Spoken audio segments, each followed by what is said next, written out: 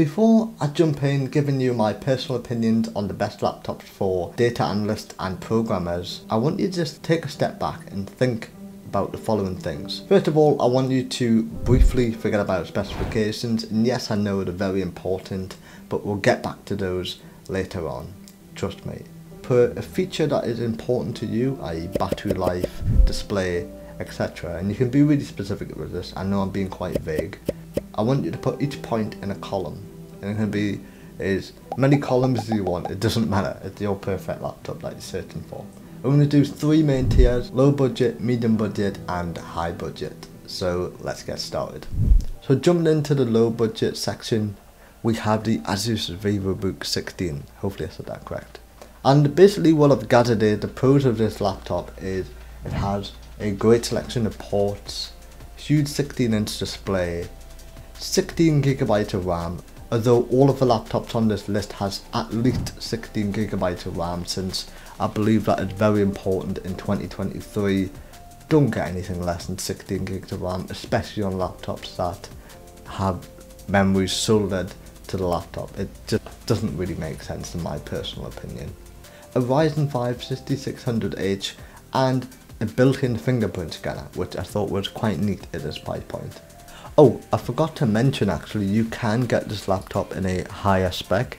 So if you wanted the Ryzen 7 5800H, although it does make it a bit more expensive, but again, if your workload demands on higher processing power, then I would personally lean more towards this.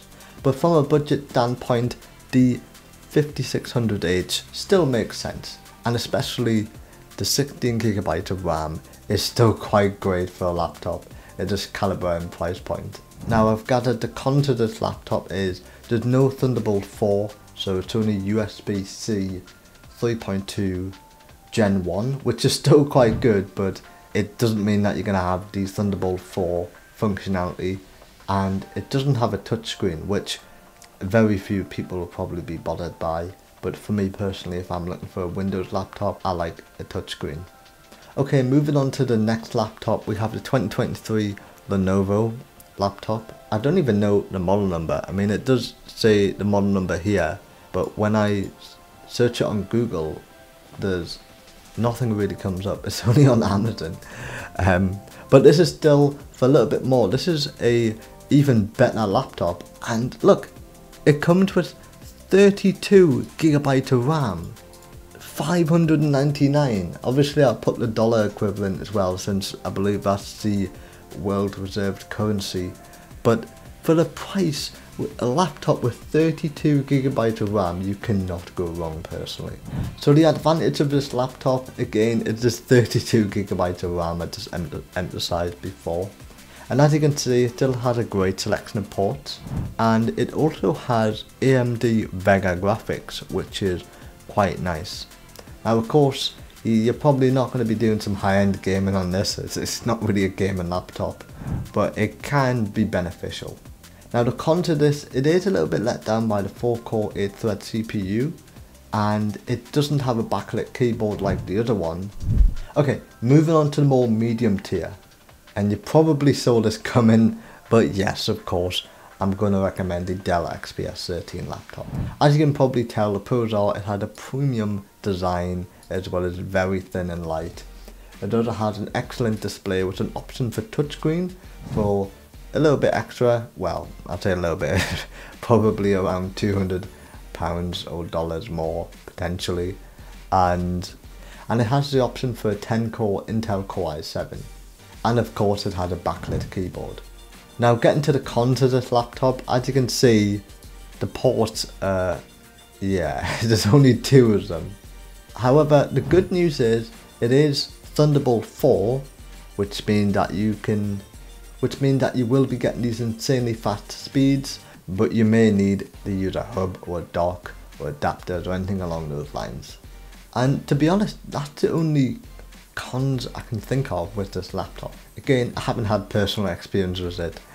Judging on the research I've done and the reviews, it seemed like it's a very great laptop. Okay, the next recommendation would be the HP Envy 360 or 360.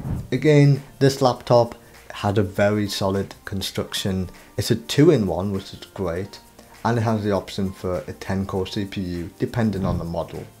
Now the cons are, from what I can see, there was no HDMI port, but you still seem to have a decent selection of ports, and I couldn't really think of anything else apart from poor upgradability, but I'm sure that probably applies for most, if not all, of the laptops on this list. Now of course, you saw this coming. Of course I'm going to recommend the MacBook Air. Now I would recommend any MacBook Air, but personally I would spend a little bit extra and get the newer models, given that you'll be getting the better display. And of course the new 15-inch one just came out not long ago, so why not take a look at this one.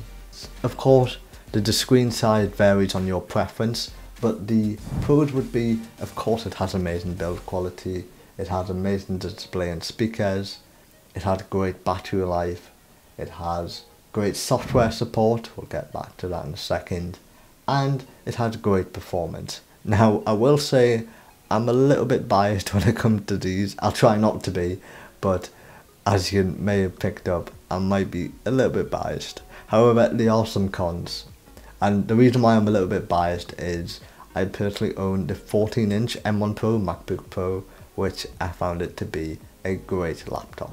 So yes, moving on to the cons, of course, the drawbacks on everything.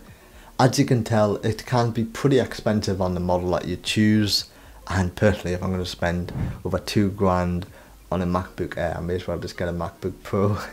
It doesn't run Windows natively, if that bothered you. The CPU is not an x86 architecture, so you may run into a little bit of software incompatibility, although Apple has created a great translation layer called Rosetta 2, which seems to do a great job of translating x86 instructions to ARM-based for their Apple Silicon. And of course, on the MacBook Air models, the display is only 60Hz, although it shouldn't really matter, given, you know, you won't need a 120Hz display for programming or data analysis. Although it would be great to program at 120Hz. And the last laptop in the medium budget category is the Lenovo Yoga Slim 7 Pro. It has an AMD Ryzen 7 6800S Creator Edition CPU, which is 8 cores 16 threads, a great display, and around 12 hours of battery life, I believe, although don't quote me on that. And I've been looking around for ages on the internet and I could not find any cons with this laptop, apart from it has poor upgradability, which again applies for pretty much all of the laptops on this list. So yeah, this could potentially be a great option as well. And the final category is the high-end laptops. Again, you probably saw this coming, and yes, I know there's plenty of high-end Windows laptops as well. Again, my personal opinion, I think the MacBook Pro is definitely up there. It pretty much had the same pros and cons as mentioned for the MacBook Air. However, you do get a 120Hz display, which is great, and I generally can't find any cons about this apart from the price point. Yes, it's very expensive. Again, the cons would be it's very expensive, as you can see looking at the eye-watering price at the bottom of the screen. And I'm not even going to mention the upgradability aspect. Okay, moving on to the next one, which is going to be one of my favourite designed Windows laptops. Like, it's just something about the dual screen experience that does it for me. Even though I've never used this laptop, I just really want one. Of course, the pros obviously is the dual display I've just mentioned before. It seemed to have a decent battery life, although that can also potentially be a con as well. When I say decent, apparently it's a decent battery life considering it's powering two displays, although one of them is supposedly 120Hz. And I suppose when it comes to the cons, as mentioned before, the battery life, it's probably not the best in terms of battery life. And you may have noticed it's not the best experience for a left-handed user, although if you use an external mouse, you might not be bothered about that. Of course, I forgot to mention, there's a 14-core CPU in this, and you are getting 16GB of DDR5 RAM. So I do think this is definitely a great laptop to consider.